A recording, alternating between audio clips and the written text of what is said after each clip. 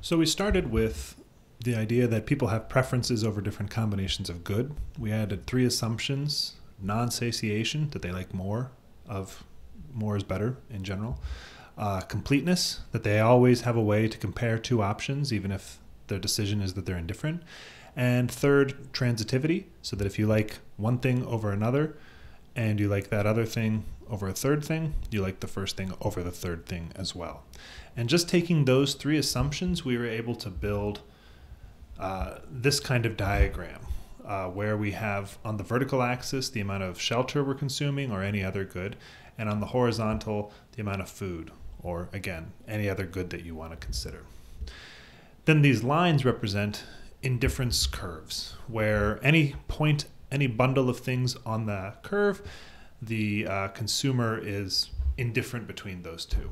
And we also said that by the non-satiation principle, we know that as you move in this direction, this is most preferred, because we like having more.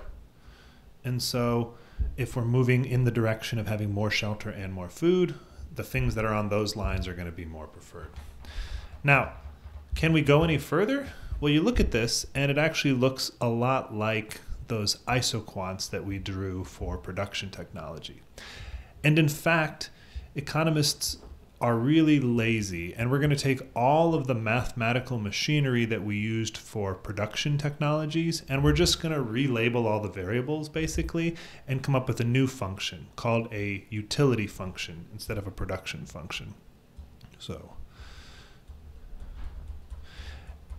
a utility function looks something like this. You've got some utility as the output, and then it's a function, we'll do a little u with a bar over it, of the different goods that a consumer can have, like shelter and food or any other things that people like having that are good, okay, that they prefer, that they desire. And you can solve this function, and if you set u equal to the u equal to some fixed number, you can generate these kind of lines.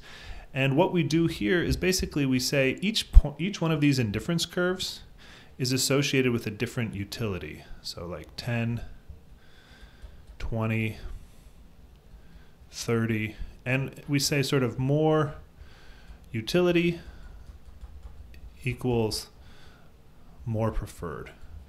And this utility function is just a shortcut for how we represent preferences. Underneath it all is this giant set of one by one pairs of preferences. Do you like A or B? Do you like D or C? Do you like X or Y?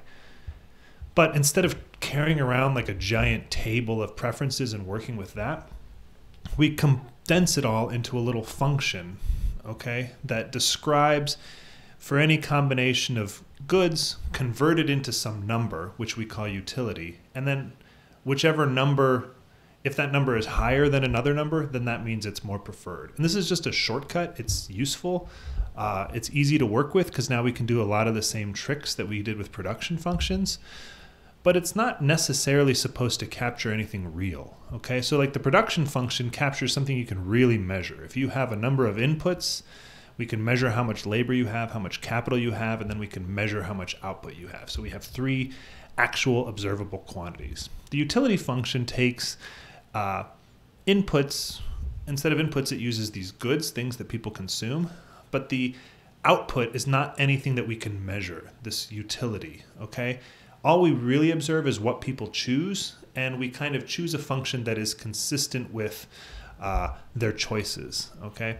And in fact, this is one important reason. In fact, utility functions, like the actual number, doesn't actually mean anything. All that it means, all that's important is whether it's greater or less than another thing. But if it's like 10 utility or 30 utility, there's nothing we can measure in the real world. All that matters is if 30 utility is greater than 10 or not.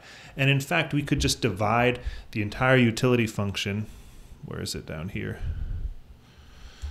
Okay, by say 100, and all of the utilities would be 1/100th of what they were before, but since the order wouldn't change, this would be just as valid a utility function representing the exact same preferences as before. So in that sense, utility is what we say ordinal, so the order matters, but not cardinal, like having twice as much utility as another option doesn't actually mean anything, because we could just, square it and then it would be 4 times as much, or we could take the square root. All that matters is the order, not the actual magnitude.